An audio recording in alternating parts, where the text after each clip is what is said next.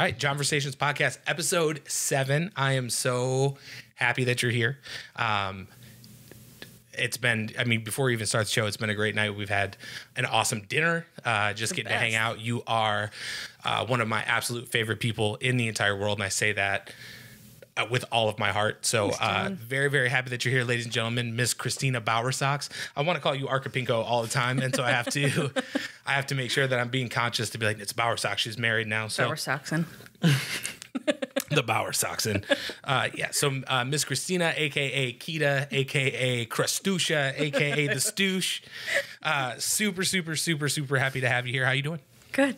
Thanks for having me, John. Thanks for coming in. I really do appreciate it. And like I said, I wanted to have you on just because, kind of, if anybody listened to the last episode with Emily Parsley, there are some people in your life that you can just sit and talk to, and you don't have to be engaged in doing something. You're just like, oh, let's go see a movie, or like, hey, let's do a game night. But you can sit down with someone and just talk and really enjoy people's company. And you are one of those people in my life that I'm able to do that with. And I think it's thank you. You were, when I first moved down here, you were one of the first people that I met, and you've always had open arms, like treated me like you've known me forever. And I don't think you necessarily know like how much of an impact you've made on me by doing that. So like, I really do appreciate it. Like, I consider you family. And so, I'm just really happy that you're here. And I've got a couple things I want to talk to you about if you are cool with it. Yeah.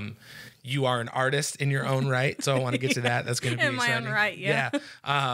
Well, I mean, I definitely am a huge fan, and I think you know that I've been saying that for a long time, so we'll get to that. But I wanted to kind of start off because, people that are listening, right, they don't know you the way that I do. And typically what I like to do is kind of just talk about, where you came from, how you grew up, things like that. So tell me a little bit about where the young Stoosh comes from. Like, what were you like as a kid? Just weird. I'm a first-generation immigrant, I guess. My parents grew up in Ukraine. I was born in Ukraine. I lived there for 2 years, but grew up in America. So my upbringing is really interesting. It's really interesting just seeing how my family, I guess, was in relation to all my friends growing up and everything. It's interesting being a foreigner growing up in Smyrna, Tennessee. Well, I mean, I'm sure, because being from Michigan originally, we had one of the largest Middle Eastern populations, a very large Polish population. Like, I was very used to kind of growing up with people of all ethnic, a lot of folks from Mexico, things like that, which I'm like, you guys made it way north. You know what I mean? like you didn't, I mean, you could have stopped anywhere, but you just kept going to the very northern tip. So, but, a lot of different groups of people, things like that. I can imagine growing up, I mean, with the time that I've spent here, the couple of years that I've been in the Tennessee, Nashville area, I can imagine that there may have been, quite the contrast between, your everyday household and then, the kids who you were going to school with, stuff like that. So you came here when you were 2, I'm trying to think of the way that I want to ask this. So you came here when you were 2, but like, talk to me a little bit, like, what were you into? Like, I know, where you came from, but like, I want to kind of know, like, what did you do for fun? Like, when you were, because our daughter and you get to kind of see her. So I like, talk to me just a little bit about, what you used to get into. What were the things that you did for fun? Oh, well, I was really into church. Growing up. All right. Which is such a, like, strange contrast now. But I grew up, I had friends who were really into the Baptist church, and so I was very much into that. I was never not loved in like by my parents and everything, but angsty teenager and everything. I always wanted to be an emo kid, even though I had nothing to be emotional about. Like my parents have never given me anything but love, but I always wanted to, just cry and be sensitive about something. So between church and just being generally sad, I don't know. I've always been a creative. My grandma was an artist. She was an artist in Ukraine. She was very successful in it. It's it's interesting to think back on like the dynamic of it because of the Soviet Union. Mm-hmm. Everything is very suppressed and limiting, and just trying to kind of just hearing about my grandma's stories and everything. She's always been a painter. She was a teacher. This is my dad's mom. Which I take after her quite a bit in more ways than I wanted. But yeah, it's just interesting kind of hearing about like her story and everything and how it relates to mine as far as like our creativity goes. But I grew up painting and sewing, and just she always helped me create a lot in just different ways. And she kept us outside a lot when we weren't with my parents. And now, was it like be outside because you should be outside enjoying, or was it like be outside because I don't want you in the house? No, well, I mean, she's an interesting lady, but she had a nice backyard that was fenced, so it was. So you were safe. Yeah, it wasn't like go play in the woods or anything, but we got to play in her little fenced-in backyard. She had a pool and that's awesome. Big overgrown trees, and so it was just really nice to even just sit in the grass and lay out there. Yeah, I know when I was a kid, there was 4 of us. I'm the oldest of 4, so there was definitely a lot of days where it was like, all of you get outside, and I don't care where you go. Just when the street light comes on, you know where you live. Make sure you're back in the door, things like that. So I was an introverted child for 6 years, an only child for 6 years until my little sisters came along. Just ruined it. Yeah, they ruined it. I love them more than anything. They are the sweetest people. They were sweet from the moment they were born. They're just amazing. But yeah, I was an only child, just weird as hell for 6 years, just fending for myself. 2 immigrant parents working factory jobs just day in and day out, and I kind of had to, fend for myself for a little while. A little bit of a latchkey kid. Well, no, because I was scared of everything, so I was like latchkey inside. Well, yeah. Well, I think that's because like a latchkey kid, I believe, is basically like you come home and then you're home by yourself for like a portion of the afternoon because like your parents are working. Because we were like that after my parents got divorced. My mom, did a bunch of there, so we were always home before her, and we had like a few hours before she got home, and that's when all like again, there was 4 of us, so there was a lot. Like my brother we get into an argument and like he'd hurl a full can of Campbell's soup at me, just like unopened. Cool. Yeah. So I could imagine it was probably a lot quieter if it was just you. You know what I mean? Just hating. Yeah, sadly quiet. Yeah. And it's funny too because I don't think of you because I've known your sisters for a long time and they're awesome with the kid. I love to see because they just get so excited when she's around. But I've met them, and so I guess I don't think of that like age difference. So in my head, I'm always kind of like, oh, it's, Kristina and her sisters, but I forget that it was just like that stretch of just you. Well, they're so much cooler than they really should be. And they were always that cool. My sisters are 6 years younger than me, and I want to be like them when I get older. They're just so cool. I just love them. Yeah, I'm like that with my sister Mary Beth. She's 7 years younger than me, but she's always the one that I think I've connected with the most. And I don't know if it's just because there's that gap, but like I was like, man, you're really responsible for your age. Like I need to take They've always been like that too. They're so just smart and quick on their feet and just a great sense of style, and everything they've ever done was so conscious and considerate of everyone around them. they're just the best. Yeah, they are. They are genuinely like just. I hope they're listening. Oh, they will. But they are. They're both very just genuinely sweet people. Yeah. And I like I said, I love watching them with the kid because they're very different. Yeah. But when both of them just. When I've seen them both with the kid, they get very like kind of like, oh my God, you're so cute and small. And it's as a dad, you're just like, oh, she's surrounded by people who like to love on her. So that's good. It's hard not to. I know love that baby. I know she's a dork, but, well, I wanted to ask you, cause I know that you had mentioned, things were a little bit, you noticed like differences as a kid between, how you were growing up and people that you went to school with, things like that.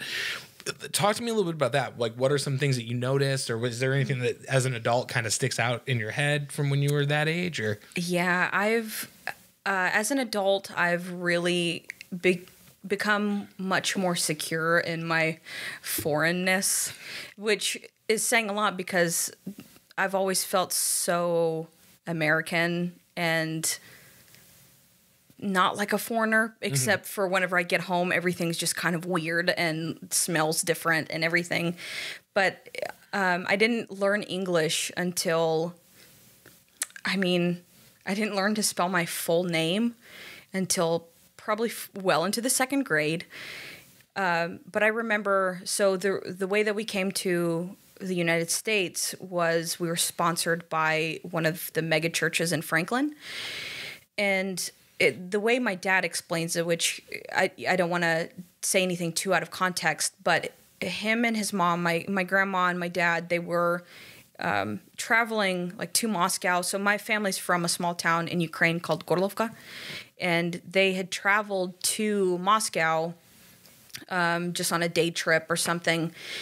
And there was not like a contest, but like something where you can essentially be granted a citizenship or like an opportunity to. It's like kind of like a raffle or something like that. Almost. The way my dad explains it is that it's like a lottery. It's a 1 in a billion chance that you'll get to leave the Iron Curtain of the Soviet Union to go to the pinnacle of society, which is the United States. Yeah. And so they were in Moscow just traveling around, and he said that him and my mom and his mom had like essentially it was like not like a raffle, but wrote their names down, and you'd pick a name out of a hat kind of thing. And he said that they just did it on a just like kind of dicking around. Oh yeah, I'm sure if there's a ton of people. He said the equivalent was you're more likely to go to Mars than to go to the United States, and so they just put their names down and didn't think anything of it. And I think he said that. So shortly thereafter, he met my mom, and my understanding of Ukrainian culture is once you date, you get married, you have kids, and that's how it goes. And so he met my mom shortly thereafter. They got married, had me by accident, and then happy accident though. Yeah, Yeah. Surprise. We'll say surprise. Great not surprise. Accident, not accident. And a few months after, he got a call saying, or I think I was 2 or 3 months old at this point, and my dad said he got a call saying that we were chosen. That's and awesome. You have 30 days to decide whether you want to do this or not. And my dad had a pretty, you can't really have, I don't know how it goes. I don't know much about the Soviet Union. I didn't grow up there. I only know just what my parents told me. Right. But he said that he and his mom were relatively successful, and all of a sudden he got this insane opportunity to uproot his entire life. And he had 30 days to decide whether he was going to do that or not. And he, not on a whim, I'm sure throughout much thought, he decided that he wants to do this for our family. And him and my grandma ended up moving shortly thereafter. They got the choice of, it was New York, Seattle, or Tennessee. And my dad said that he looked on a map, and Tennessee was closer to New York then Washington. And so he thought that that was just the most central point between the three. And so he chose Tennessee. And so we were sponsored by a large church in Franklin. And my dad and my grandma moved here in 1992, which is when I was born. And they were here for about 2.5 years. My mom, my aunt and I tried to get citizenship fairly regularly, and we were denied for about 2 years. So here my parents are, freshly married with a brand new baby, and my dad moved to the United States, not knowing the language, not having anything. I mean, your degrees, my dad he went to college, he went to like a coal mining college, which is pretty standard. I wouldn't say standard, but it's something that a lot of Ukrainians do. That's, I guess, a resource that they have there. And so he went to coal mining school, though that's not something that can really translate here in Tennessee. The credits don't convert very well. He moved here with his mom, left his brand new wife, brand new baby behind, and it was 1992 in the Soviet Union, so they wrote letters to one another. I mean, it sounds like something out of 1922. Yeah, it would sound like a war film or something like that. Yeah. Like my dearest wife. Kinda. Yes. And they ended up somehow making it 2 years later. My mom, my dad's sister, and I were granted citizenship, and we moved to the United States to join my dad and his mom. So it was, my great-grandma, my dad's grandma came too. So it was my mom, my dad, me, my grandma, my great-grandma, and my aunt. So the 6 of us. And we lived in like a 1-bedroom apartment in not a great place in Nashville. And my parents busted their asses in factory jobs all their lives and were able to provide for us, and had my sisters. So we lived in Nashville until I was 6. Then we moved to Smyrna, Tennessee, which is probably like 30 minutes away from Nashville, I'd say, without traffic at this point. Now to take you 3 hours if you leave at 4:30 in the afternoon is awful. Good luck. Yeah, it sucks. So, and that's how we landed in Smyrna, Tennessee. Well, I will say, like, when you were kind of talking through it, you know, when you said that your dad was here for 2 years, and when Millie was born, I think it was like the last week of Kara's maternity leave, and I had to go to a work conference. So I was gone for a week, and I felt terrible just in that week because like she was still, I mean, she had that brand new baby smell. You know, she wasn't, nobody was sleeping, anything like that. And I can't imagine. No. I mean, and a week was really hard. I was like, will you please FaceTime me? Because this kid, like, she's known me every day for 4 months, and I'm going to be gone for a week. She's not going to have any idea who I am. And we have FaceTime now and phone, and I know, it's so crazy. Like, thinking about like if I would have had to write a letter, if I would have been like, Kara, I'm writing you from Virginia. How is our daughter? You know what I mean? Like it would have been. Yeah. I would have liked to see. I mean, I'm very, very happy that you're in my life, but I think it would be awesome if your dad would have moved to Seattle and like got into the grunge movement. Your dad could have been the singer for Pearl Jam, which I think would have been awesome. Who the fuck would have known where that would have taken us? I know it's crazy just how. Yeah, and that's something, I mean, especially like getting older and having kids and things like that, is you start thinking about like those little moments that like, oh, if I would have done this differently, you know what I mean? Like if I never would have texted Kara, you know what I mean? Then, because she was living here, I was living there. If I never would have sent her that text, I mean, I wouldn't have the life that I have now and all the wonderful people like you and you know, there's a just kind of thinking about where would I have been if I didn't do that? You know what I mean? So it seems like so many things just happen just by chance. Because if my dad wasn't in Moscow just dicking around and just happened to see this flyer for this essential lottery to uproot your entire life and move to a country that you don't know the language of and just to restart everything with your brand new family. That's gotta be scary. It's terrifying. Yeah, I mean, like, I'm a homebody. I don't like going to the mall. If we're what's that mall in Nashville? Like the big, Opry Mills. Yes, the big outlet mall. Yes, if anyone's like, let's go to Opry Mills, I'm like, I don't want to. I hate the traffic there. Gives me a panic attack. I live 3 minutes away and pass by it every single day to and from work. Nothing at all interests me to go there. And we always go if I have family in town. We're like, I guess we can go to Opry Mills because then we'll go check out like the garden at the hotel and stuff like that. That's cool though. And that's, I will say that. That's where we did. I mean, that's absolutely beautiful, but just getting there, I'm just like, I hate that. I love shopping, but that parking lot will deter you from going anywhere near it. Oh, I hate it.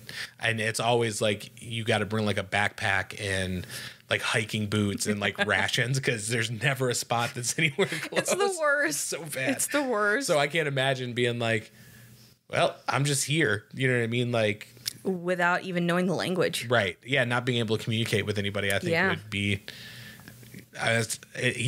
Your parents are definitely a lot braver. I think it speaks to kind of the difference in the generations now too. Like we're soft, and I think the kids who are coming up below us are even softer with the helicopter parenting and things like that. And so it's just, I mean, I can't imagine.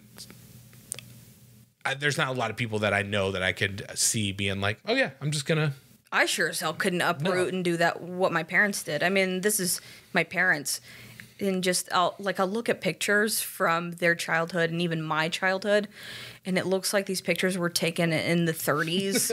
I mean, just some guy under who's like, smile now. Yes, it's just crazy, and that's my parents, and it just the differences in.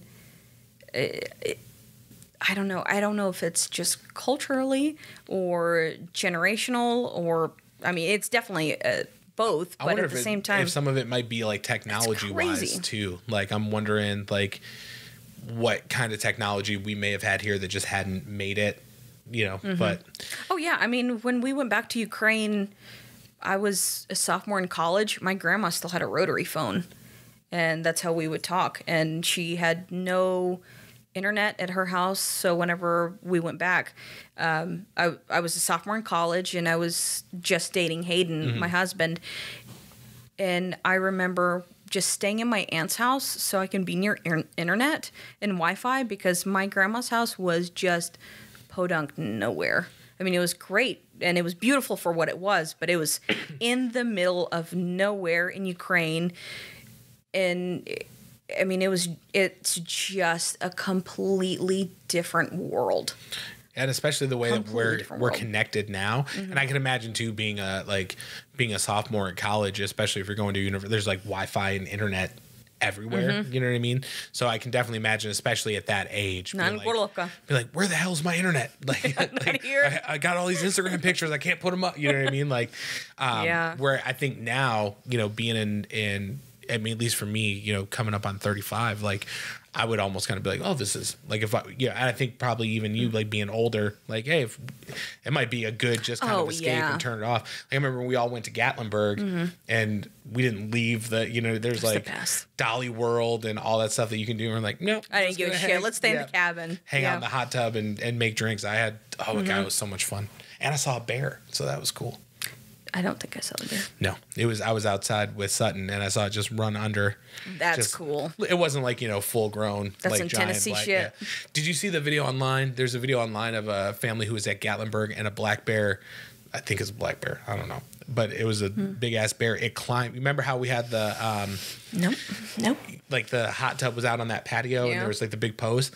This bear climbed up the post and this family looked outside. She was drinking her coffee and looked down. This bear was just climbing up. So she went and it came right over and just chilling, just hanging out. No, thank you. I mean, truly, that may be the way that I die is by just trying to touch an animal that I don't need to touch. But right now, no, thank you. Yeah, too close. I'm not for it. I saw another one. They were camping and a mountain lion just rolled up and was just stalking around the house, looking in the windows at all of them. Absolutely not.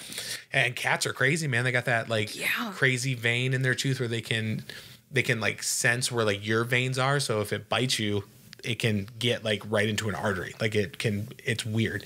They say that if stay in East Tennessee. Well, they say that like house cats though are the same way. They're just not big enough. Like if your house cat was, 100 pounds and you pissed it off, or if it's just mean. Yeah, I've seen some mean cats.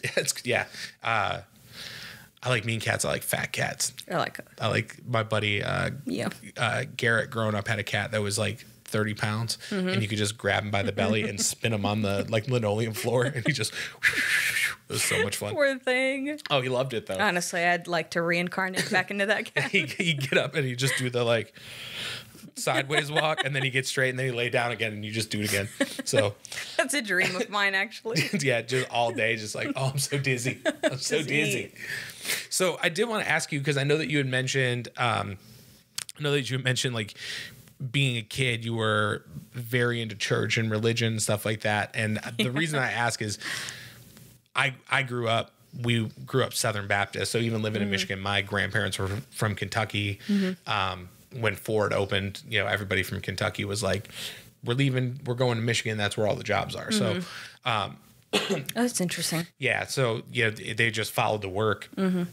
But we grew up Southern Baptist, and I remember, being in church every Sunday. And I was telling you, on my dad's side, my uncle and my cousin are both pastors. One's a youth pastor, one just got ordained, things like that. So was it more of like a family thing, or was there No. Okay, so you went solo. Yeah. You were the El Capitan. So my family, being from the Soviet Union, you grew up atheist. But my dad's mom, everybody's just kind of undercover Christian, essentially. And it's Orthodox Christianity, so I'm not really well versed in the nuances of how things differentiate in Christianity, because I'm not really religious at this point. But the best way that I can compare it to is like Catholicism. Very formal. Yeah, but also we would go to church Christmas night and Easter. I mean, it was very sporadic. It wasn't consistent. It was just like, do good and you're fine, I guess, kind of thing. Then I got into middle school, and I have always been someone who needed to be liked. Well, okay, so we were sponsored by that Baptist church. And we would go to church and everything, but I just remember growing up and going to Sunday school, and no one wanted to be my friend. But I couldn't speak English, so I get it, right. No, but now I'm sure at that age, it was probably a little. Was it? It was the worst. Yeah. It was the worst. I hated going to church because none of the kids wanted to play with me. No one wanted to talk to me. No one wanted to do anything because I'm the foreign new kid, and I didn't live in the neighborhood. We lived in Antioch, and all these other kids lived in the nice neighborhoods in Franklin, which is like for the people that don't know, Franklin is the really nice, fancy, rich people, and we were poor foreigners. Yeah. And I barely spoke any English. My parents definitely didn't speak any English. And I'm like 3-4 years old, and I have a very vivid imagination from a young age too. I remember having memories from when we were in that apartment in Antioch, which I was probably around 3 or 4. And I fucking hated going to church because no one wanted to play with me. And I would look forward to when we would get out of Sunday school to go into the big sermon that I could just sit with my parents. And so for a while, I really didn't want to have anything to do with church. And then I got into middle school, and I mean, kids, no offense, but kids are very impressionable. And I remember one of my good friends, my best friend growing up, her family was very, very involved in a Baptist church in town. It was the biggest Baptist church in town. And I remember really being so attracted to the sense of community and belonging, and I just wanted to be a part of it so bad, because I always felt kind of like an outsider, even though it's not like I really got like super bullied or I was really disliked or anything like that. I just always personally felt like an outsider, because I remember growing up, so I never wanted to tell anyone my middle name. I always told everyone that I was Kristina Marie, even though my name is Kristina Markovna. Say it again. Kristina Markovna. I love it. So I was just so embarrassed and ashamed of not being like everyone else. And church really made me feel, I guess, like a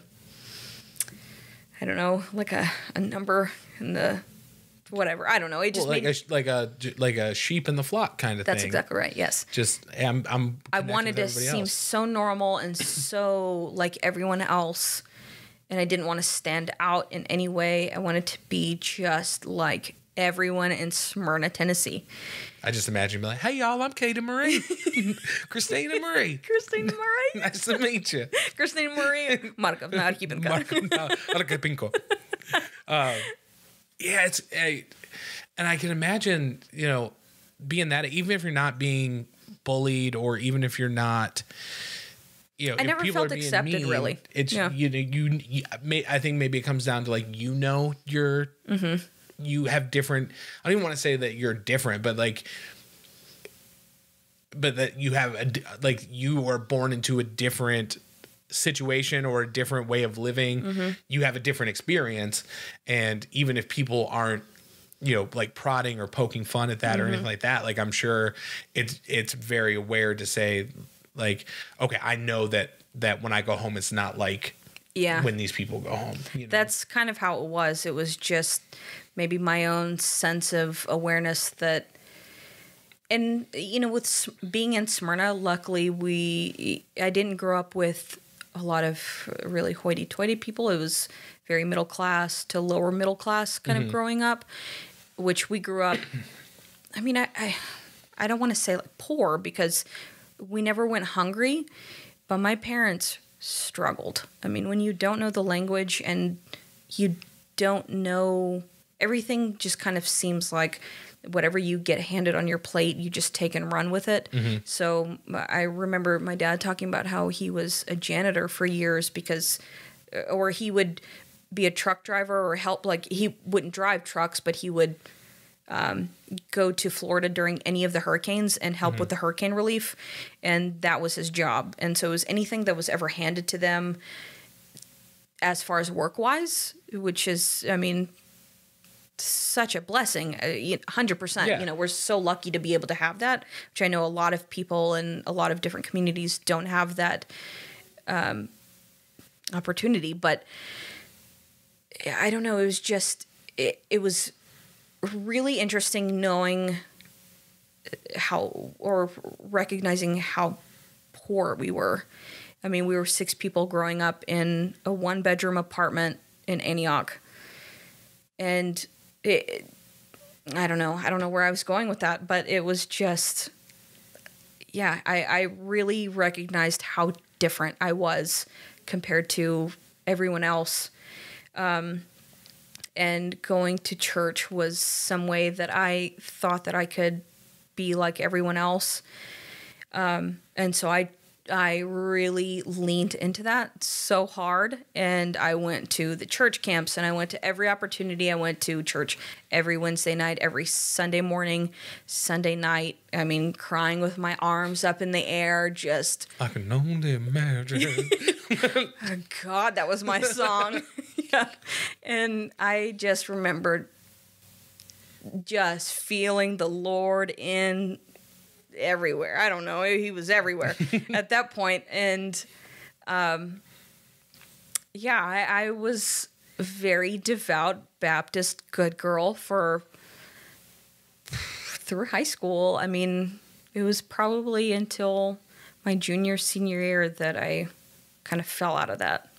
That's crazy, because I guess I didn't know that about you, like that it was like up to your junior, because you know, I was a Dare kid, so I'm a little bit older than you, but we had hell yeah, you're older than me. Yeah. Oh, you 50? No, I'm older, but Dare was like old man. Dare. Oh yeah, I was all like I've talked about it before, but I was like, oh yeah, you buy weed from like a dude who's always got a gun in an alley. Yeah, like, only the losers do drugs. And so that really stuck with me. And then before I went to high school, my mom was like, listen, all through high school, people are going to be like, hey, she thought I was going to get invited to parties. I was not the kid that got invited to parties. Neither. I was like, I was in the basement with like 3 other people every Saturday night.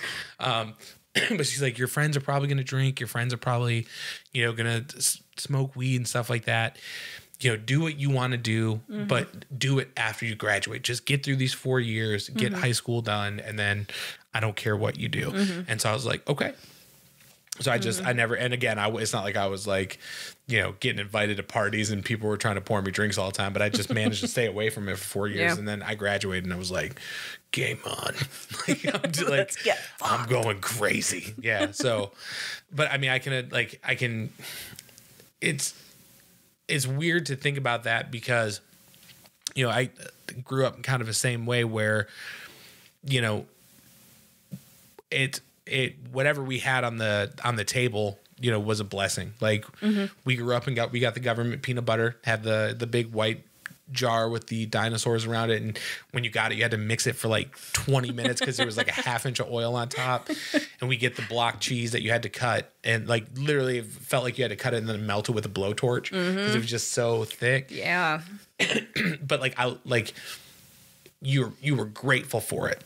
Yeah, hell yeah. You know, and I think that kind of instills I just think there's so many people out there that you grow up without needing, and I'm sure there's a lot of people out there who've grown up without needing things or facing those, who are still very grounded, like very good people, but I think you understand things a little bit differently. You don't take things for granted as much. Like I've talked about it before, but you know, Kara's asked me like, you know, what are your hopes? Like, what are your dreams? What do you want out of life? And I'm like, Kara, like, we own our house. Like, we own a car. Like, I'm not, all of our bills are paid. Like, I'm smooth sailing. You know what I mean? Like, there's nothing that I'm like, oh, I need this. Like, I really want this. You know what I mean?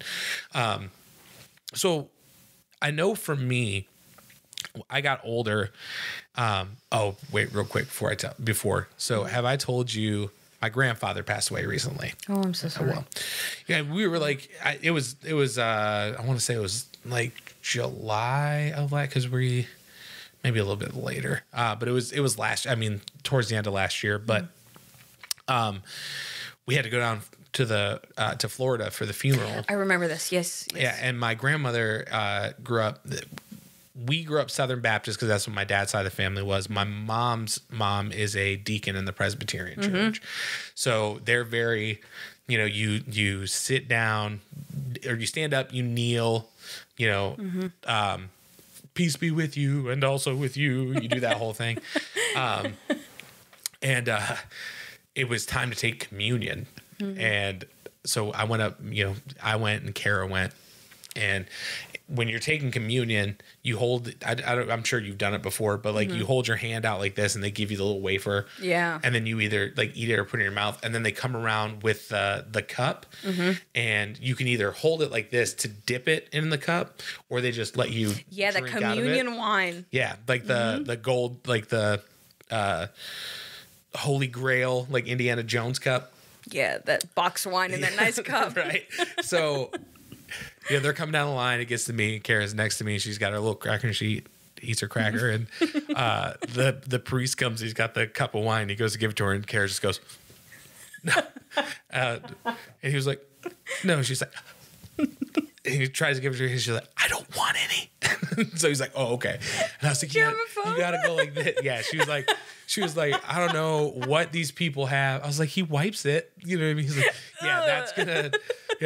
that's gonna kill the whatever funk that it's an older church. So if they've got anything, they've been carrying it for the Greek Orthodox Church in Franklin. Well, it's Brentwood technically, still does that. So you go up and you line down the aisle. I mean, it's a gorgeous church. It is so beautiful. But everybody like runs down at the end, and they have this like reservoir of beautiful bread, and then this just gold large like goblet of community wine. And it's like Community just Franzia wine that they put in there, and then put just chunks of blessed bread, and then the priest just gets a spoon and puts the spoon in there's no wiping, it's just in like like this. Yeah, they've got a little. They wipe the rim, but there's no wiping. This is the community spoon. This is the Lord's spoon. It's the wooden spoon. Everybody tastes it. It's a metal spoon, so nothing slides off, or it's just from one mouth to the next. Yeah, I couldn't do it. The wipe is, I think, the thing that saves it for me. It's just like the. I will say, I always like going to her church when we were going on like Christmas and Easter, because they had like the big bell choirs. So it's just a bunch of like 56-year-old women who were just bing, bing, and like getting down. Like they were good. I'm like, I don't know how you develop that. Churches are nuts. Oh, it's so insane. And I will say, like, I think the thing too is that, you know, my whole thing is that I'm not going to say that I'm like an atheist, right? Because by the time I can give anybody an answer, or I know, I'm not going to be able to tell anyone. You know what I mean? It's just, it's going to happen. But I do really think that, like, especially kind of talking about like your situation growing up, right? Like it's church is a really good thing for that sense of community, for that like sense of belonging and shame.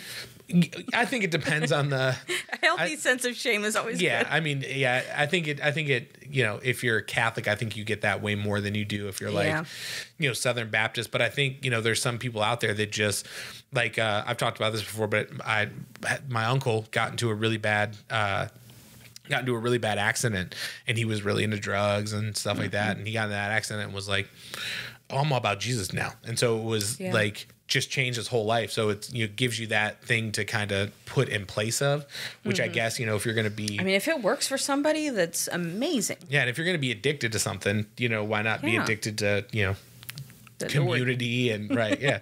I'm addicted to the Lord. If you're scared, go to church. Woo! So what was it that, because I know for me, like I went so far as like I was a youth pastor not like a youth pastor. I was like a youth leader. You'd make a good youth leader. I would. I'd be a great, You play the guitar, and that's perfect. Be like, all right, guys, we're doing the bowling alley, the rock and bowl lock-in. Playing Ludacris at 10:30. Don't tell your parents. It'll all be censored, though. Right? Yeah, I got the clean version on Spotify. But I know for me, so like I was, you know, I was like a youth leader for a little bit. And I mean, I was older, and I remember hearing there were some people talking that were like, yeah, you know, we think you know, Billy might have a little limp in his wrist. I think we might want to put him into like hockey, kind of man him up a little bit. Yeah. And I remember there was a girl that was asked not to come to the youth group because she, you know, the rumor was that she had become, or that she had come out as like a lesbian at like, you know, 16, 17 or however old she was. So that like, they were like, yeah, we don't think we want her to come. And oh, that's fucked up. Yeah. For me, I was like, like if this is, this does not seem to be what should be going on. Like, I think we've read a lot of the same things from the same book. I don't think it's our job to be like, you can't come here. Right. You know, like we need to change who you are as a person. You know what I mean? Right. So that for me was when I was kind of like, I don't think that like, you know, I'm in the right place. Was there anything for you that kind of shifted, or was it just like, you know, kind of like Santa Claus, like you just outgrew it? Or absolutely. Oh yeah. My parents, I mean, just like any other marriage, goes through ebbs and flows, and my parents had, I mean, when you get married, my mom was 17 and my dad, I think, was 22 or 23 when they got together. And the way that they've explained to me the culture in the Ukraine, it's like you date and you get married. And there's not this, you date for a few years or you date for a year. It's like you date for a few months and then you get married and you have kids right away. And my parents got married essentially in that same way. My mom was 17. Dad was in his early 20s. Then you get uprooted to a completely different country, to completely different circumstances, and your life is 100% different. Being separate for 2 years. Yeah, you just crazy. Go through some crazy shit. And they had me, and then all of a sudden my parents were pregnant with twins, my twin sisters. And it's not like we were wealthy growing up. So you have a kid, and then you get surprised with 2 more kids at once. I just can't imagine the kind of, what kind of stress that is. I don't have kids right now. I just cannot imagine how crazy that shit is. So my parents definitely went through a real rough patch for several years. And me being the oldest, well, luckily I was, looking back now, I'm very, very thankful that my parents were always so transparent and so open with me about everything as far as their hardships, as far as everything good in life. I mean, they didn't go into too much detail that I didn't really need to know, but they never hid anything from me. And so when they weren't doing well, I knew about it too. Mm-hmm. And my parents were on the verge of a divorce, and they were essentially separated, and here and there, off and on, for like 5 to 7 years from what I remember. And it was not great for a long time. And luckily my sisters and I, which we've talked about it since then, but like they were very sheltered from it, so they weren't aware of anything until they got older. But I was at the age where I was very aware and present for all of it, and essentially like was with both sides of my parents through all of it. I just remember, maybe it was just that emo side of me, like, I'm a teenager and it's all my fault. But just, I internalized so much of it. And, I was like, is some of this my fault? Or can I not, because I am so close with both of my parents, is it my fault that I can't mediate this more or in some way help? I should be able to fix it. Yeah. And is it my fault that it's not working, because it's like they're married and I'm just this next kind of like, I don't know, just this extra part in this. And so it was nasty for a long time. And I really, like, the church really provided a bit of an escape for me. But then I remember in parts where I was, like, I didn't just, like, put my hands up to God, it would still just get so bad. And I remember thinking, like, I'm praying so hard and I'm going to church all the time. And all I think about is God and Jesus and how I can commit myself to the church and how I can do everything for this. And, like, I'll go on mission trips. I'll do this. And I would just pray. I would just, like, stay in bed and cry and just pray to God to just keep my parents together and just to, like, make them happy, and or even if they wouldn't stay together, just make them happy. And I remember just begging God to give me a sign, and I'd be like, just any kind of sign. And then I'd wait and everything. I'm like, just still waiting on a sign, God. Just something. Still waiting. And, it's your girl. Months would go by and I just wouldn't really see a sign and there wouldn't be any change and my parents would get worse or, kind of ebb and flow and still never get really great. And I just remember thinking, like, God, please, like, if you're here, please just give me a sign. Please, God, please, God. And then months would go by and then, like, there would be, like, just no change. Everything would just be exactly the same, just consistently shitty. And, like, I remember it's probably my senior year, and I would just stay up and cry and be like, God, I believe in you, but do you believe in me? Like, and it's a two-way relationship. Yeah, like, I've been going to church, but I don't think you've been noticing. Right. And just begging for some kind of change, and nothing ever really changed, and I never felt like I got the sign, or I was like, well, fuck, like, and then I swam in high school. I wasn't any good at it, but it's something that occupied all of my time and everything. And I remember finally getting out of it and having time. And, with my parents all their shit. And I just remember thinking, like, I've been preoccupied with this, and there have been no change.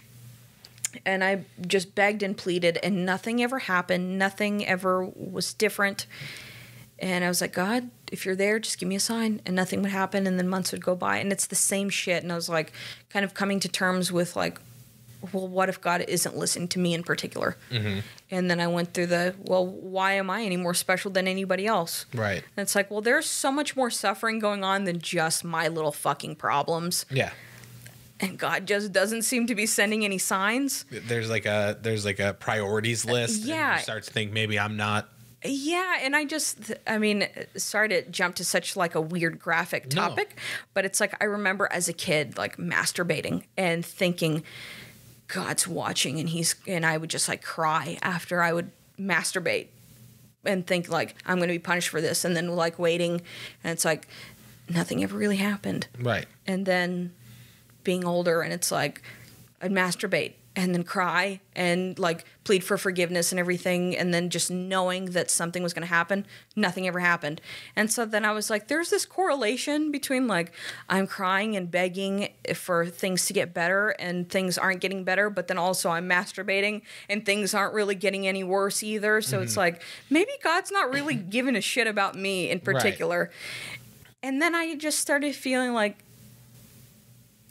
I don't think there's anything really there, and it's okay.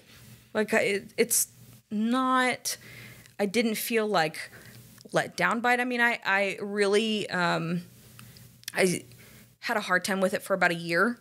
And then I got into college, and I feel like once I went to UT Knoxville and was able to kind of be myself, I really found so much solace in being so small and not mattering so much. Like, yeah.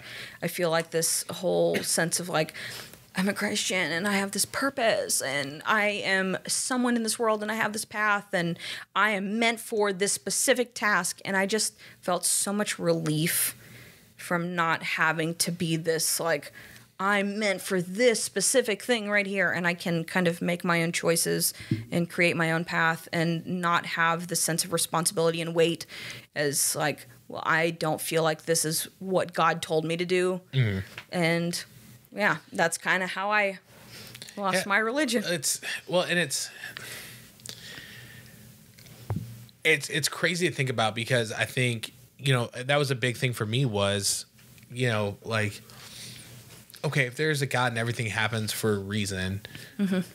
why are places like St. Jude's even a thing? Like, is there a reason that 3-year-old kid would get like leukemia or what reason? It's like to teach the parents like strength and perseverance, because that's a fucked up lesson. You know what I mean? Mm-hmm. And now, where I get a little bit torn sometimes is on the other hand, right? Like, your parents are together and happy, and they made it through.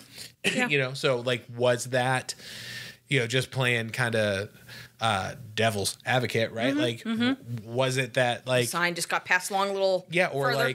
The whole kind of thought is like, yeah, like you've got to suffer this so that you become stronger on the backside. Because I guess depending on what you believe, mm-hmm. or how your faith like points you or whatever, you could look at it and say like, yeah, I guess he was listening, and I had to, persevere through this and deal with these things, and now I'm stronger and they're mm-hmm. stronger and things like that. But it's just like, I think the thing for me is that, again, you just never know. And so I think it's important to try to, at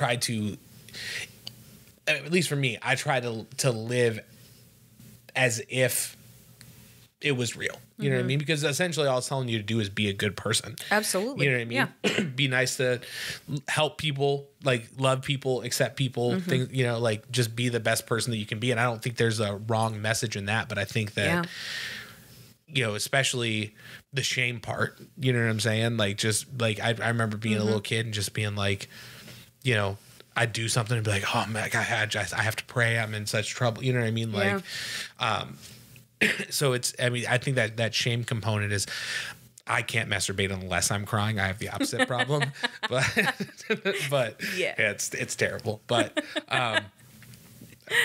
I guess it's terrible. I don't know. But see, I absolutely, I am not against religion or Christianity. I don't want to put it down in any way.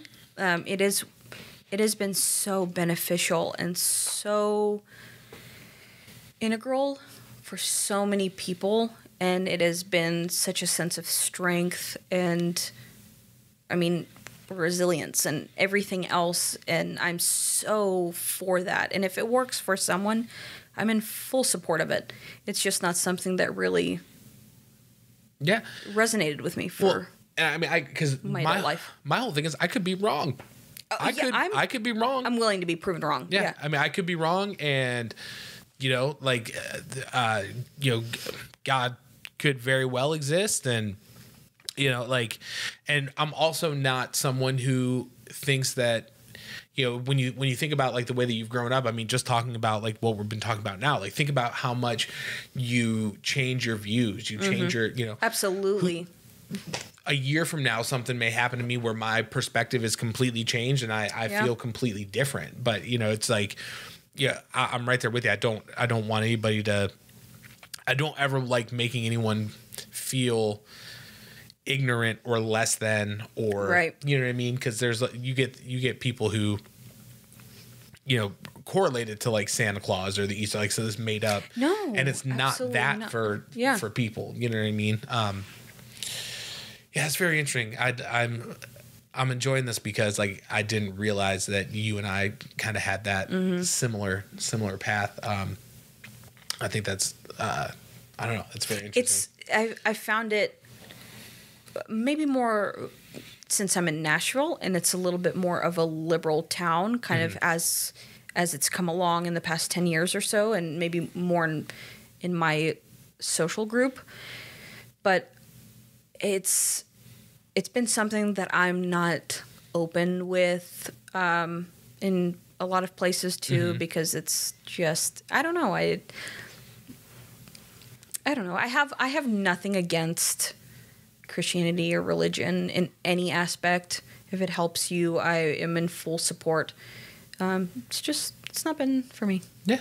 I'm right there with you. I think the thing too that I've been kind of thinking about is, with having a kid, like at some point they're going to be faced with that, hey, like she's going to ask me what is church or what is, you know what I mean? And then like kind of thinking about like, how am I going to answer that? You know what I mean? See, like my parents were always so, I was so lucky to have parents who were so open and let me be just a human being, because my parents didn't grow up, well, I mean, we were Baptist coming to the States, but they weren't Baptist. Like we just went to a Baptist church. Right. We didn't grow up going to church. We didn't grow up, my parents didn't force me to get up every Sunday morning to do anything. And they didn't force me in either direction. They let me, just kind of find the path that I wanted. And I had religious friends in middle school and early high school, and they let me do that. And they let me find myself in that way. And they also, which I wasn't very public with them whenever I stopped believing. I mean, I'm sure they kind of got a sense whenever I didn't go to church all the time. Right. And they never pressed me on it in either way. Maybe more towards like here in the last few years, as my parents have gotten older, they've been asking like, well, do you pray and everything? I'm like, no, I appreciate that you do, but it's just not something that I do. But then again, a few Christmases ago, I got really drunk and told my parents like, yeah, I'm an atheist and I don't believe in God. And that was probably not the best time to do it, but, it is what it is. And my parents have been open with me. So I feel like I owe it to them to tell them how I feel. And, it's kind of an open debate. And if we talk about it, I'm totally fine with the discussion that we have. And we just have that open kind of dialogue between all of us. That's important though, because like it's not like you're trying to change anyone's mind, and that's my whole thing. It's I'm not trying to not trying to convert you away. I'm not trying, I would never, again, like make fun or anything like that. And I've, Kara's family, Kara's mom, and she's, we've had that conversation before because she knows how I feel, and she is, very much the opposite way. But it's never, like, well, you're ridiculous for you know what I mean? And I think that is, if just because people don't agree on things doesn't mean that you can't have the conversations and right. And at least know where each other's coming from, where each other's, even if I don't agree with your viewpoint, at least I kind of understand you a little bit better. We're so lucky to have families like that don't, like, I mean, I can speak for myself that I am just so blessed and lucky that I don't have blessed. That I have such a, like, no matter what I have going on in life and in all walks of my journey, my parents have always been so accepting. And that's another thing that, going back to your Christian, like, kind of disintegration, is I had gay friends growing up, and I don't know if maybe I've had a sense that I was probably a gay man in my past life, but I've just, like, growing up, I had gay friends, and my parents never, like, said anything. I was always, like, able to hang out with them, and my parents never, like, made me feel weird about it. And I remember talking to them, and this was when I was in the church too, and I never understood why, like, church people didn't like gay people, because it's like, what a delight, like, gay people, great, gay guys, gay, yeah, what about it? The only message I'm sending is gay equals good. Yeah, hell yeah, gay good. That's all that I knew. And I remember thinking, like, why are people so, like, uptight about this? I don't get it. All my friends are great. And I remember one time, I have a very vivid memory of my mom picking me up from swim practice, and I was just, I don't remember if I had a friend who confided in me about, like, their hardship being gay and feeling rejected, but I remember having a conversation with my mom, a very honest conversation, driving back from swim practice, and we were, like, silent, and I asked my mom, I was like, would you still love me if I was gay? And I remember my mom just got so pissed, and she was like, why do you think I don't love you? Like, like, essentially, like, are you fucking kidding me? Like, why would I not love you? Yeah. Is there, like, what is your problem? Why would you ever think I wouldn't love you? I don't give a shit who you are, what you like. I will always love you. You're my and kid. I remember thinking, like, how lucky am I to have a parent like this? But that's the thing that drives me crazy, especially about people with that bigotry who claim that religion, Christianity, because you're supposed to love people exactly like that. Your mom is your parent. You know what I mean? Yeah. Like, you can, even if you do consider it like a sin or whatever, you know what I mean? Like, at the end of the day, you're loved in spite of those sins. We're supposed to sin because you're made. The way that we're made is designed for us to sin and then be able to, in theory, to sin and then, atone for those sins. Where I feel like you've got people a large group who pick and choose what's convenient to their bigoted points, right? Yeah, like, that's a lot of where we live. Yeah, but it feels like even, and I definitely understand, with the show, I've been on Twitter way more, because, out there just trying to let people know that it's out there and stuff like that. And, you see all the trending stuff and just like going through it. And maybe it's just because it's in a vacuum and it seems so much bigger, but it's just like, just hit after hit after hit of just, ridiculous. I mean, especially with all the political climate right now and the elections coming up, it's just amplified by a million. But it just seems that's been, I think, my primary point with it is that you cherry pick and say, a man is not supposed to lay down with another man, or a woman's not, but you leave out the part where it's not, it's not our place to judge. If you believe in that, there's only one person who's going to judge. You're supposed to accept, to love, to, you know, and it gets irritating to be like, well, you're using it as a prop. That's all it is. It's just, I don't like this, or I'm uncomfortable with this, or, you know, maybe I'm a little closeted, and so it's easier for me to be, you know, I hate the gays, you know what I mean? Instead of acknowledge feelings. In my opinion, the most closeted people are always the gayest. Well, you know, I don't know if you remember, but there was that politician guy who, like, he passed a bunch of like anti-homosexual legislation and stuff, and then he got caught doing the old foot tap in the men's bathroom. Yeah. He like, loves sucking dicks. There was a guy who ran the gay conversion center, and he got, you know, turned out that he was getting stuff like a Christmas turkey. You know what I mean? Like, you know, and it's like, and that takes the credibility away from good, wholesome Christian people, because I know so many just amazing Christian people, which it's always the loudest person or the worst person always ruins it for everybody. But it's like, I don't by any means, like, I don't condone Christianity, because I have most of my friends are Christians in one way or another, Catholics or Christians or just religious people in some way. And they're the best people ever. It's just those just the loudest dumbasses that really hate themselves and ruin it for everybody else. I can't.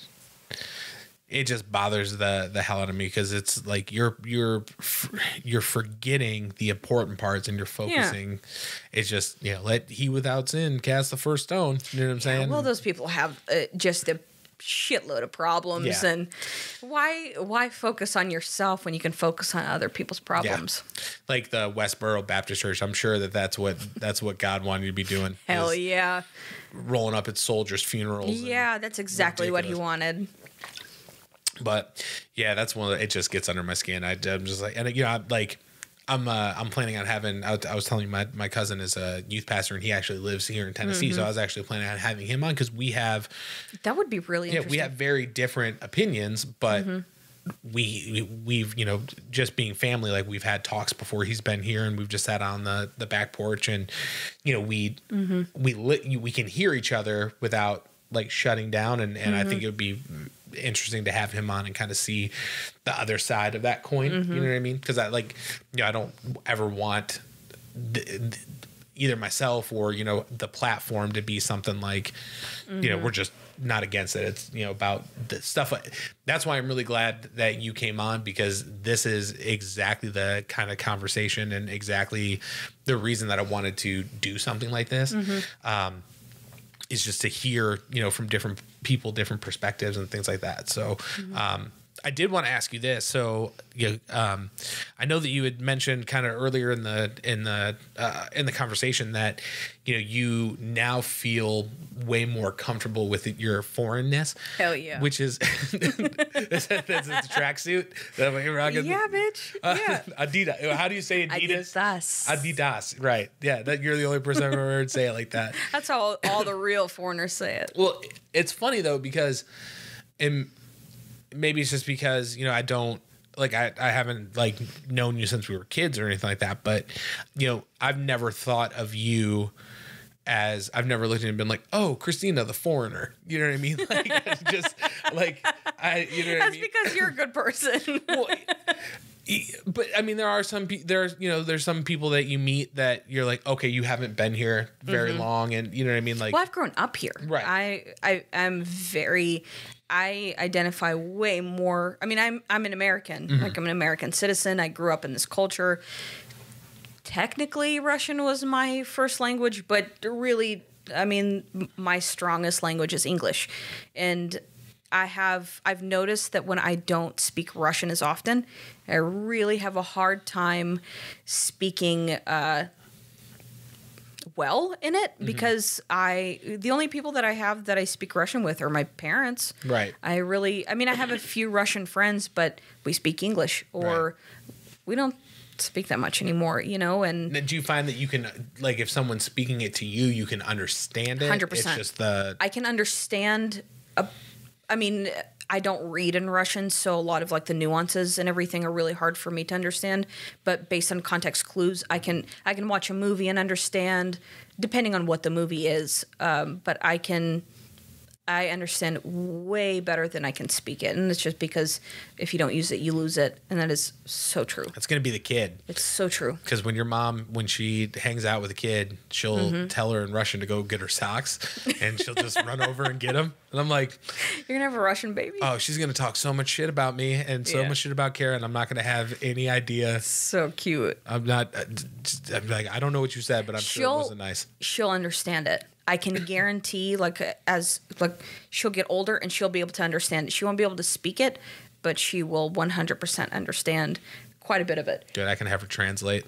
Especially if my mom, which I don't know if anybody knows, my mom watches your baby. Mm-hmm. So she's going to be and that's the plan. The perfect level of weird, in my opinion. I can't. I hope she's hope she's painting and eating weird, like fried liver and borscht. Your mom has sent some stuff over here. And, oh man, what was it? Maybe, I don't think it was liver. Maybe it was liver. I don't know. Oh, we eat weird shit. I love weird shit. But it was delicious.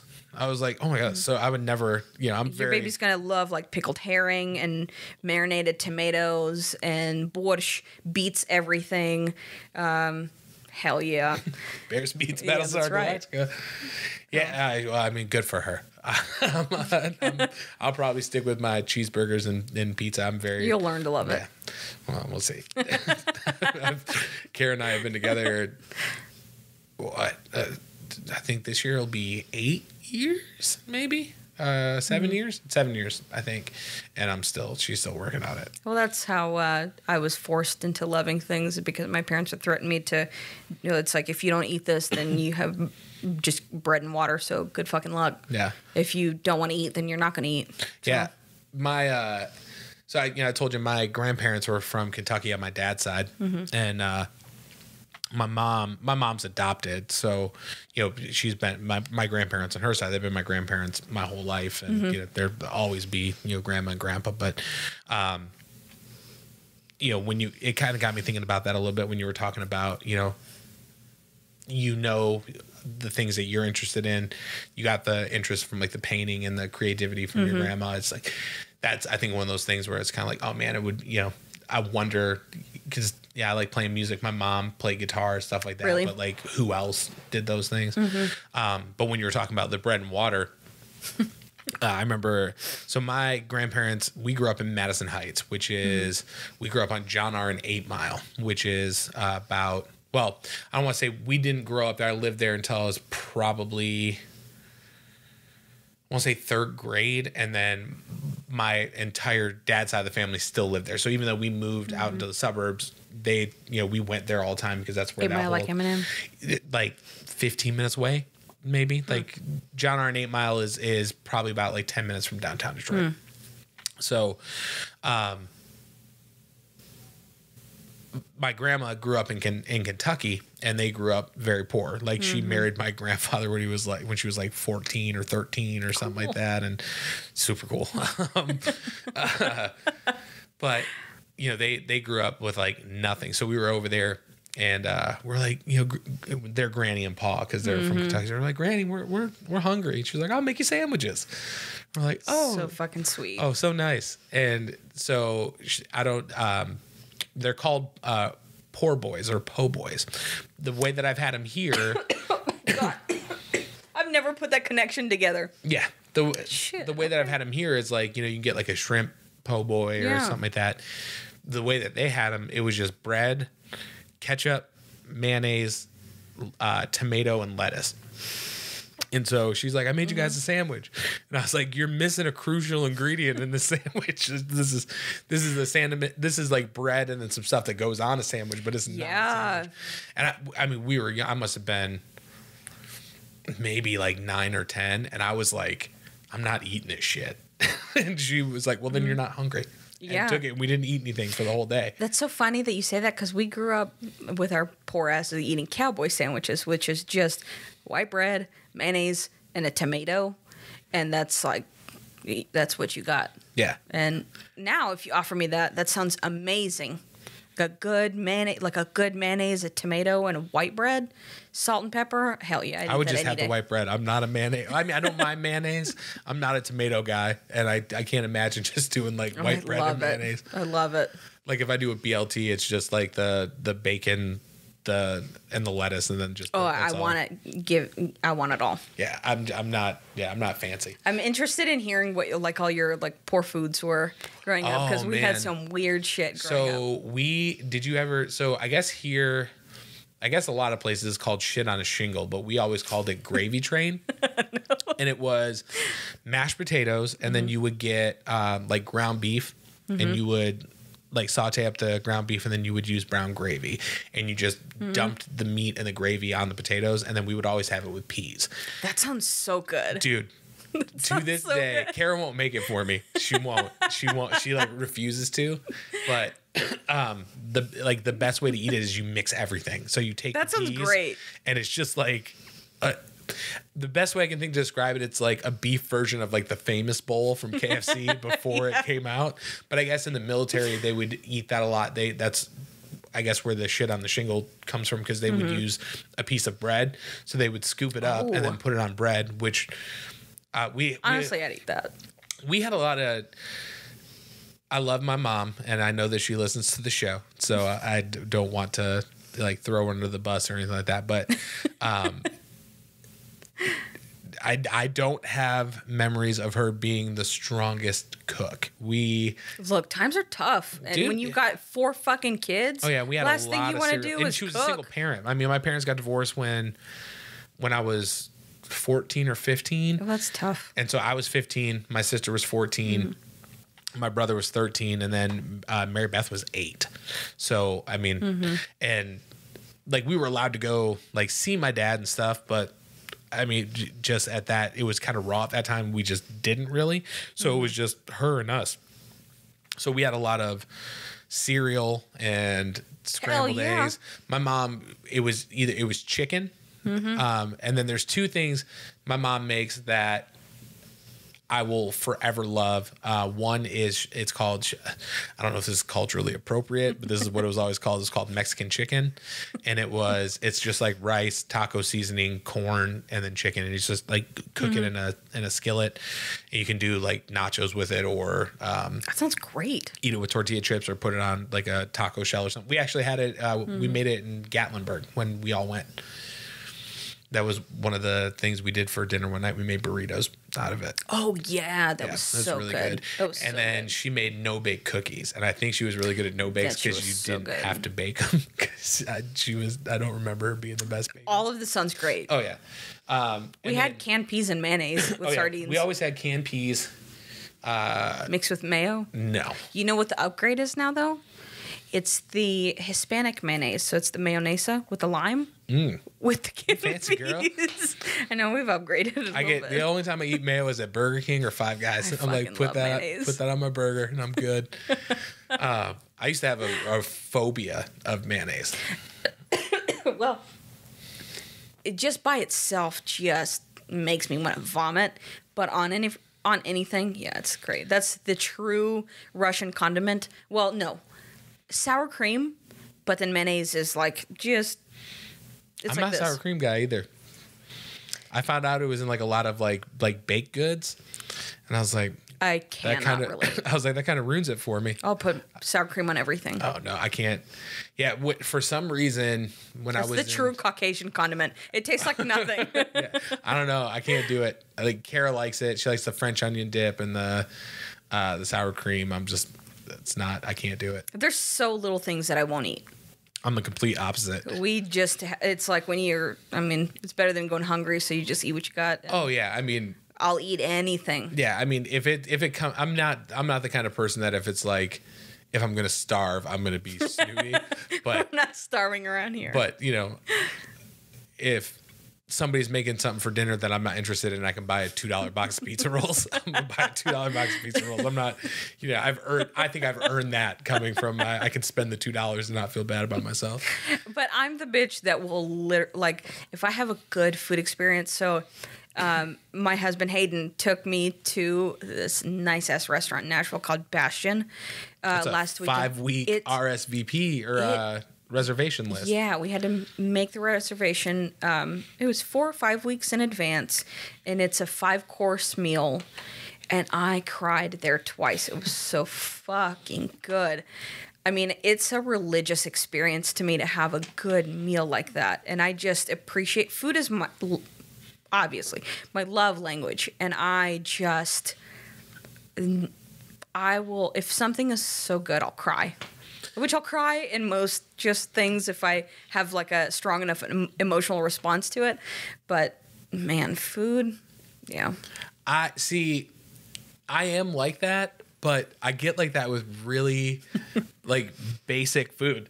Like if I have really good pizza, like I'm one of those guys that like there's a pizza shop in New York and every day the dude makes just one big dough ball. And then when that dough ball is gone, it's gone. Yeah, I'd cry over that too. So like I want to eat at that shop, right? Like there's Buddy's Pizza, which is very similar to Emmy Squared where we went, but it's Emmy Square is like Buddy's Pizza, but if it's like really high end, we just want to charge way more. Like Buddy's, like it's very good, and I'd go there any day of the week. But Buddy's Pizza is like the actual Detroit.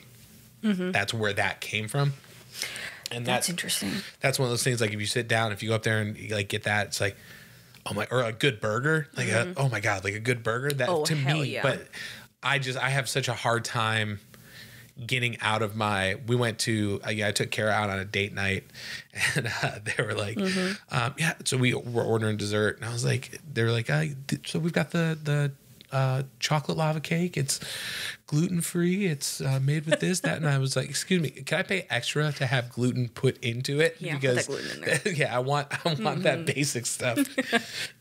But yeah, I just like, now I will say I try very, very hard to, if somebody makes something and I'm not sure that I'm going to like I catch a lot of shit because I'm not a pasta guy. I'm not, I don't care. We had a lot of spaghetti growing up. And so I don't think I care about it. Same with like mac and cheese. I just don't care. But if I go somewhere and like somebody's made spaghetti, I'm going to, like you've taken the time out of your day to make that. So I'm not going to be like, I'm not eating that shit. You know what I mean? So like I'll sit down and eat it. And Kara figured out with me that the way you can tell if I'm really not into something is if I don't go back for seconds. If I go back for seconds, I'm cool with it. I liked it. If I eat the one portion, I'm good. Thank you. That was delicious. I appreciate it. But I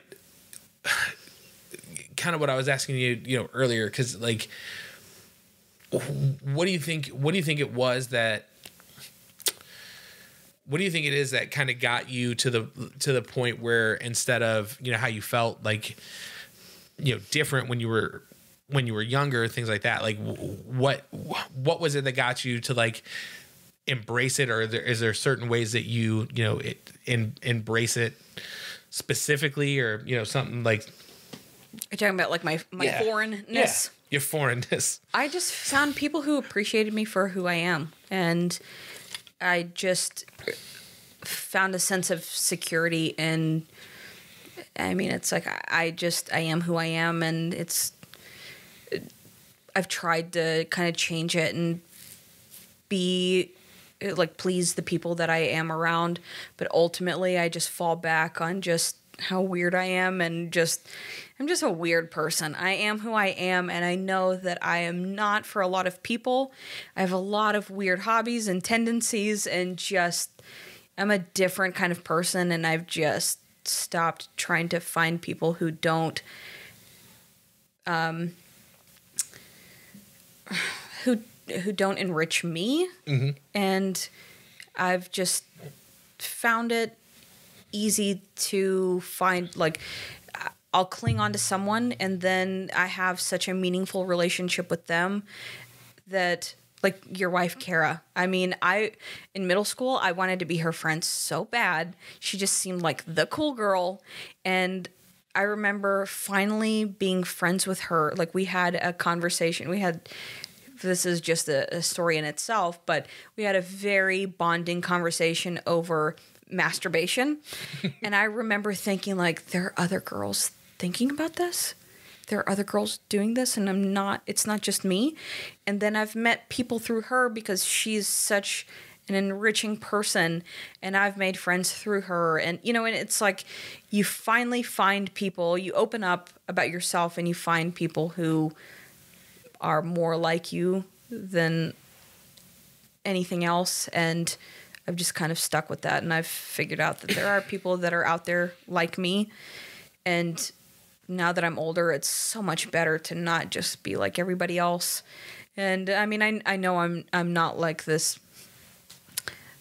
There's no one else in the world like me, but a beautiful butterfly. Yeah.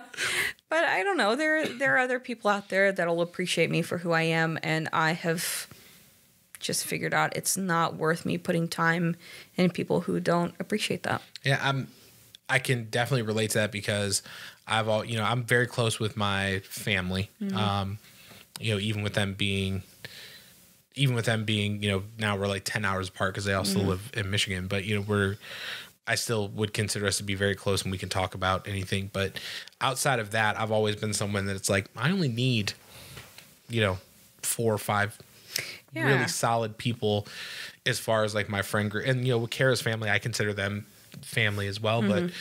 But, that's, I think, why I feel so #blessed to know you and Hayden, because, a big thing for me is, when I moved down here, I knew, Kara's family and her brother and cousin and stuff like that. Mm-hmm. And we were cool, but it's leaving everything and being like, I really don't know anybody, you know what I mean? Like, the way that I know people at home. And I remember the first time, I don't know if you remember this, but the first time I want to say the first time I met you in person, I had heard all about you, but the first time I met you in person, it was Christmas, mm-hmm. and your parents were at their old house, not where they are now. Uh-huh. And you guys were having like Russian Christmas. Oh, hell yeah. And Kara was like, nuts. I'm going to go drop this Christmas gift off to Kristina. And I was like, okay, cool. And and you were just like, you gave me the biggest hug. Oh, John. And I was just like, because like I've met other people and they're like, hey, it's mm-hmm. nice to meet. And when you're just some guy that you don't know, you know what I mean? Mm-hmm. It's easy to kind of feel like, are they judging me or things like that? And I've mm-hmm.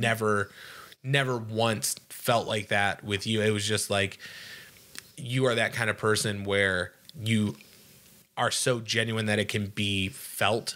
And I guess I've never been on the other side of that coin with you. I've never been someone else. Oh, I can be a petty bitch. I mean, I hope I'm not anybody who's ever like, you've left somewhere you're like, fucking asshole. But yeah, I hope I've never gotten on that side. But, really right. It's so nice to meet you.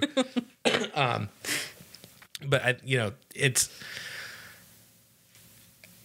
I think exactly what you said. It's, not trying to, I think that's a lot of the reason that I've always been like that is because I have no interest in trying to be something mm-hmm. for somebody. You know what I mean? Like, it's just exhausting, and it's so tiresome to be around people who don't fulfill you. And I don't know, I feel like I'm just at the age where I just don't have the time for it.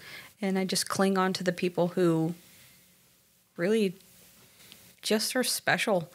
And the other people, it's just like, fuck them. They can do whatever they want. Well, I think that's why I'm so into that Married at First Sight show, is because like I try to like not have any real drama in my life other than what's, you're married, you've got, kids, bills, responsibilities. There's going to be like a certain level of mm-hmm. like built-in adult drama, but I like that show because I can just be like, oh, okay, this is what my life would be if I was a crazy person, right? Like, I'm not at the brink of just marrying somebody without ever meeting them.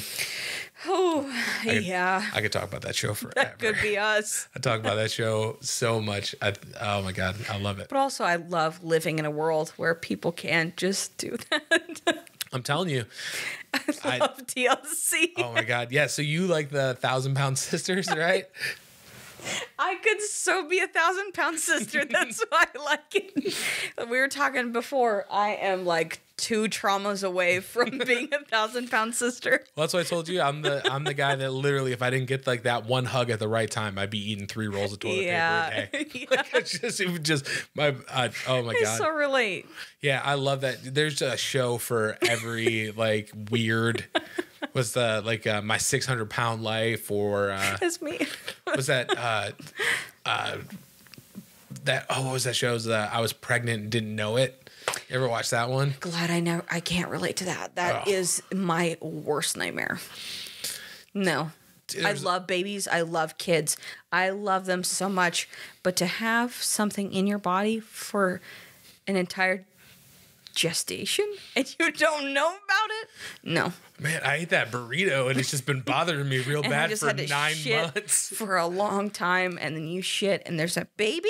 Yeah, there was a lady on there who literally, she was like, I just felt like I really had to go to the bathroom, and she went in and Look, I hope that's dropped the kid in the toilet. I really hope that's my situation. I just hope that everything's easy peasy until I have to take a big shit, and then all of a sudden I'm a mom. I'm pregnant every day.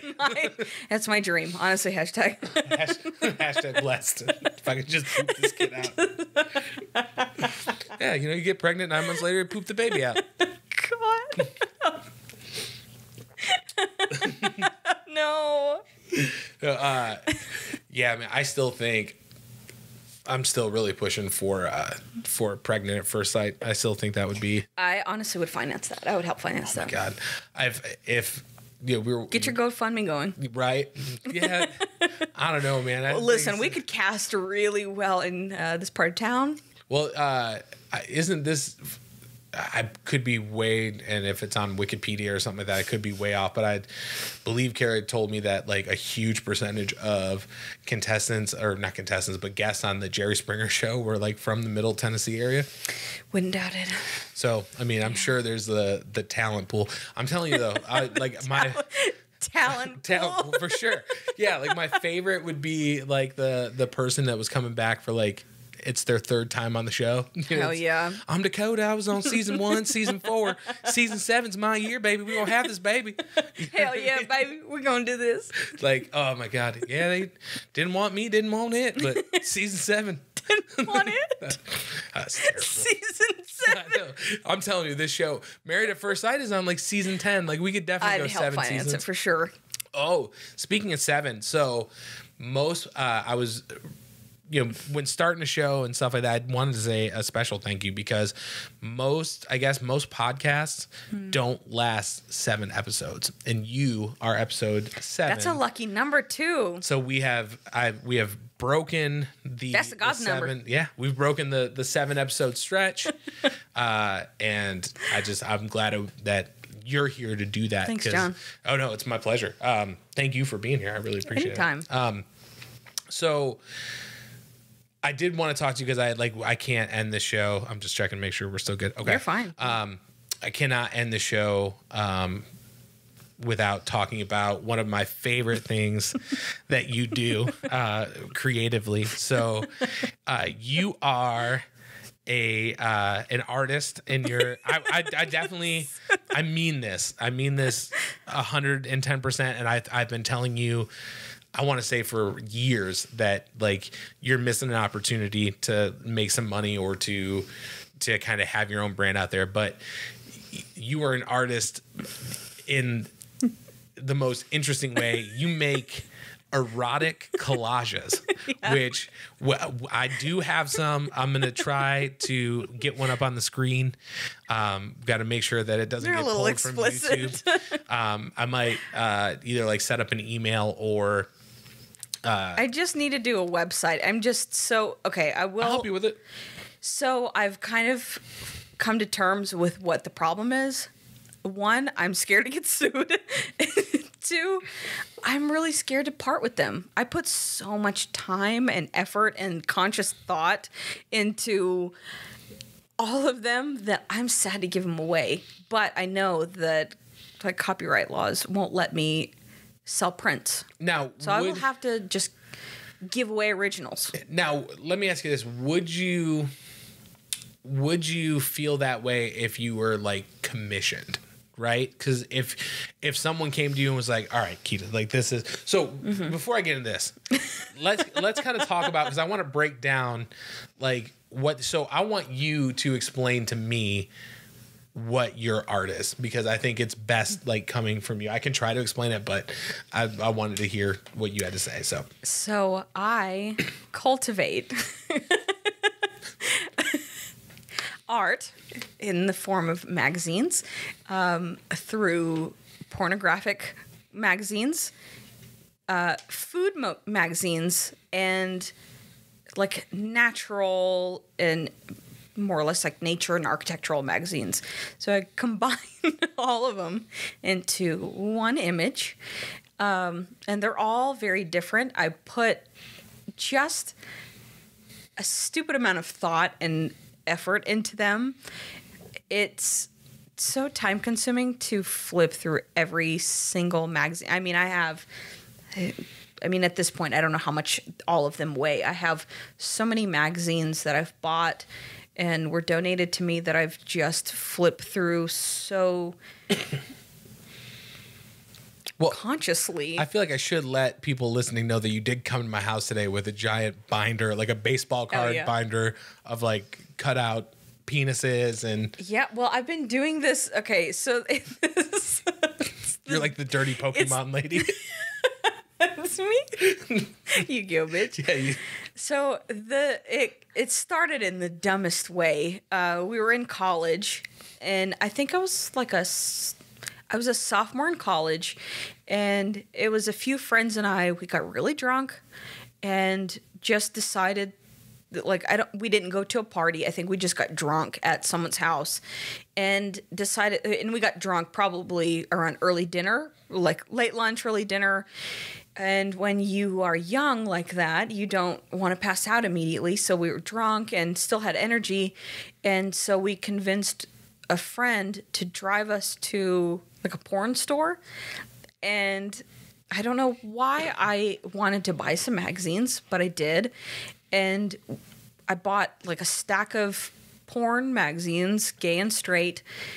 And we came back to my apartment and just got even more drunk and just started to collage with the other magazines that I had. I had like Vogue and different fashion magazines, like Bon Appetit magazines, and then these like Buttman magazines and everything. And so we just decided to, it was just so fucking funny to me. Like these vintage porn magazines, and you cut out with this, it's like this gorgeous like watermelon or salmon or just this beautiful plate of food, and then you put this really ugly dick on it. And it's just so funny to me. And we just laughed and laughed. And I remember the Jimmy John's guy came in, and we started around dinner time, and we were just cutting, and there's just dicks and tits and just all kinds of stuff laid out all over the floor, and we're just like cutting and pasting and just drinking and just being really stupid. And the Jimmy John's guy comes in to deliver a sandwich for my roommate who wasn't there yet. Fast. Hell yeah. And we're like, well, he's not here yet, but you can sit down inside. And so he's sitting on the edge of our couch, and we're just cutting things out and laughing and everything. And this poor guy was just sitting there, and I was like, what kind of serial killer den did I just stumble into? Like, this is the vibe that I need to pursue. So for some reason, I just kept going with it, and I kept buying magazines and kept doing it on my own. And it really came out of humor. I just think it's so outlandish and funny to me. And just, it really pushes the envelope, and it's just the amount of like push the envelope that I like. That's not like hurtful to someone. It's offensive, but it's not hurtful. And that's where my humor really is. And I've just kept doing it since my sophomore year of college. And that was probably like 2011, and it's 2020 now. So I've just been doing it for a really long time. You have quite a catalog. Like I've been, to you've brought a lot of them here, and I've been to your house, and we like legitimately like have them framed. The only reason that they're not up here is just so dirty. Well, they're with having, the kid now and stuff like that. Like, unfortunately, we got to make sure that we're keeping certain stuff. You don't want your baby growing up with that? Well, this is what I'll say, though. Like, because, okay, so I have to say this because you say that, like, it's an extension of your sense of humor, and I totally see that. But I would also argue, like you take it seriously. I really do. You take it seriously, and it is artistic. Like, when you look at it, there is like definitely, contrast, and there's, it's not just like when I think when you hear the word collage, people just think of a bunch of stuff put together, but you are very meticulous about, like, this is what I want. There's a lot of thought that goes into it. Yeah, you look at when I look at them, I don't look at them as like dirty pictures. They're compiled pieces of art, and I think that is definitely something that is, as much as it may give you the opportunity to kind of push like what you find funny and like your offensiveness, I don't want to take away from the fact that like they are legitimately like very artistic. Like, Thanks, John. Oh, we had the ones that we have up right now. They're in frames, like they're, you know what I mean? Like they were up on a shelf and like hung out for people. Anytime people come over, because I think, especially it's funny because we've met people and kind of made new friends and told them about them, and like it's always something that we're like, okay, check it out, and like it comes out, we're like, look, it's just some lady with her ass up and a chicken sandwich on her butt, you know what I mean? Like and somehow it works, but for me it's just so fucking funny, and that's I don't know, honestly, if it just boils down to a hobby, I still love it. I've been doing it for what, like 8 years now. So this is what I say, even if you don't try to make any money off of it, you should definitely have a website where people can at least go like look at them. Yeah. You know what I mean? Like watermark them. Yeah, I need to get them framed. It's just all of it is so I've spent a stupid amount of money on these magazines just as is, but then to get them like matte boarded, framed, because if I'm gonna do it, I want to do it, and I want nice frames, I want nice matte boarding, I want nice glass, I want the nice things, and then I just like I get to a certain point where I'm like, ooh, I'm gonna do it, but then I'm like, do I really want to commit like $2,000 to framing all of these, because this shit is so expensive? And I'm like, well, what if like I'm gonna spend all this money and they're just gonna sit in my house? I don't know. I know there's got to be some other weird asshole out there like me that would want one, but 100%. I've told you that I could see women in like all over the country having these on like a blanket, and like I see like weird girls and gay guys. That's my demographic. Or like a shower curtain, like that could very easily, some of the ones that you show me could be a shower. Like I see it as like decor, or even if it was just like a big, you see them like all of like the very like spiritual hippie chicks always had them, but they're the big but with the dicks. Well, like the big, like they hang in the back and it's always like some like spiral design or something like that. But if it was like that, and then a big pussy on your shower curtain. Yeah, I'm telling you, like, because let me ask you this: would you ever consider doing? Because I know the framing and stuff like that gets really expensive. Would you ever?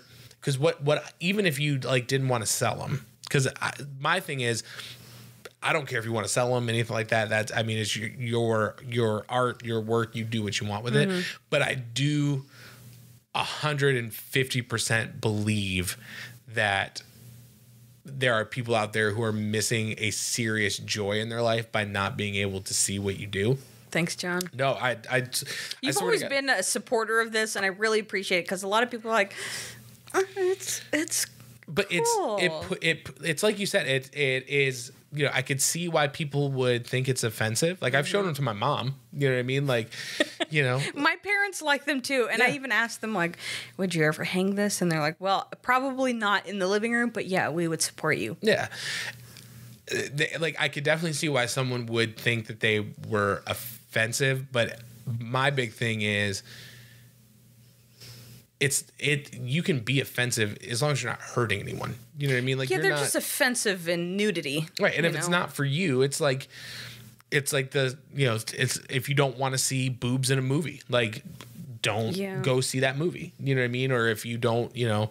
I'm just very afraid with the, like, PC culture nowadays.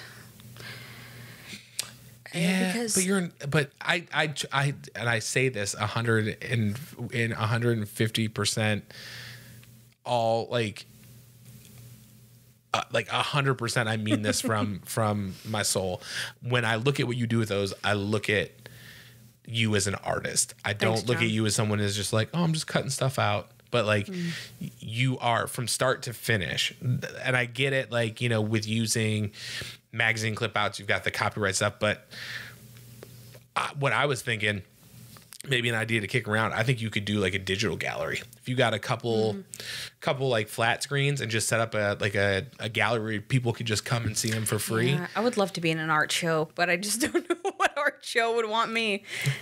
I don't know. I feel like, especially in Tennessee, I think you're going to get, but that's the thing though. Like, I think if you were to do that here, like you are setting yourself, if you were in Brooklyn or, you know, something like that, where there's all sorts of like, and I'm not saying that this is what you do is, but you know, there's like this is my trendy art. You know what I mean? Like, this is a table that you can't sit on. You know what I mean? Like, you know, like you can look at it, but that's the art. Like, you want to sit there, but you can't sit on this seat, you know?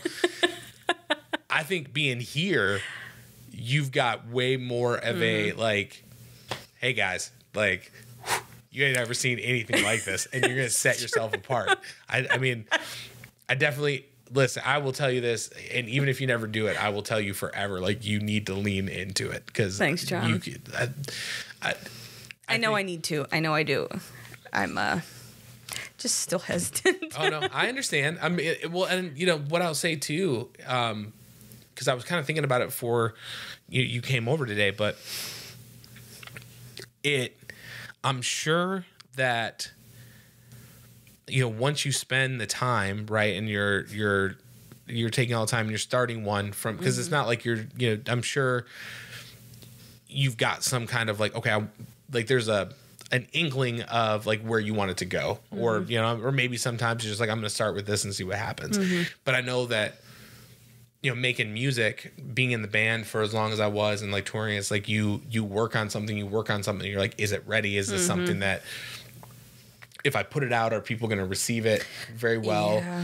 And I mean, that was just with us writing songs and putting, I mean, I probably shouldn't be the one to talk, because I've got a hard drive full of songs that I've written that like no one has ever heard, because it's just like, oh. That's my problem, is I'm a big dreamer, but just as far as executing what I want, I'll have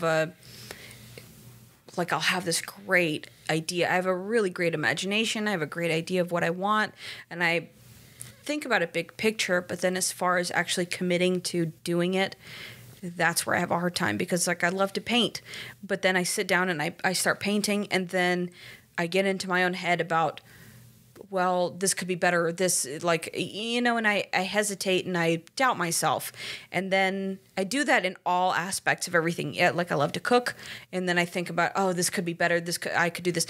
And then it translates very much into my collages, where I know there are people out there that would appreciate it, because I'm not one of a kind. They're weird people out there just like me. I've never seen anything like them. And that's not like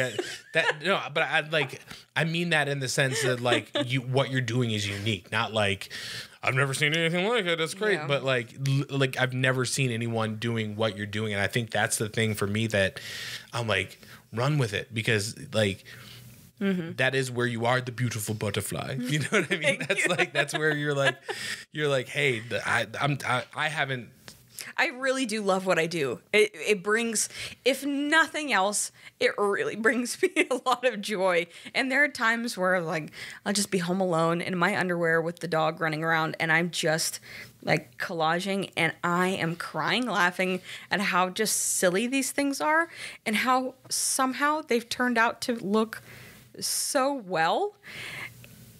And it just does nothing but just bring me personally joy. And if somebody else can appreciate that, that'll just mean everything. Well, to me. I think you kind of have a little bit of the comedian's brain a little bit, where it's like, this is offensive.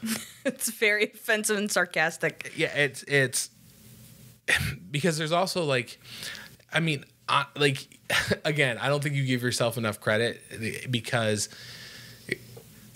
there you can look at some of these pieces and there's very much a statement that's being made. Like you can point out, you know, when you're talking about like PC culture and stuff like that, like you can point out that's like, oh, this is a piece that's attempting to say something or is making a specific statement.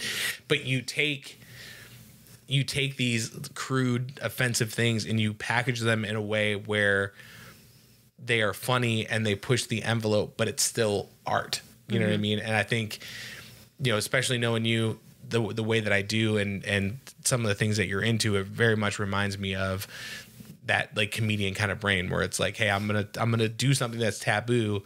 I'm going to like make it palatable and how can people kind of take it and push the envelope with it a little bit. And I think, I don't know, maybe that's why I like it so much. But I look at them and I'm like, man, there's like nobody doing this. Like nobody does anything like it. And I'm really going to try to find a way that I can hopefully like at least get maybe like one of them up on the website or something like that if people want to check it out when the episode comes out. Taste. But I don't know. I just, I mean, I know I said this kind of at the beginning of the show, but you are one of the most wonderful people I've ever had the privilege to know. Having you, Hayden, your family, and our family's life. Like I said, I don't know what living here would have been like without you guys. And having the relationship that we have. And I just want to say thank you for coming in and sharing. And I think a lot of people, I think when people listen to this, I feel like there's is going to be people connecting with it that maybe in ways that they didn't expect and things like that. So I just wanted to say thank you for sharing and just thank you for being in my life. I really do appreciate it. Thanks for having me. Hey, not a problem. All right, guys. Thank you so much. We'll see you later.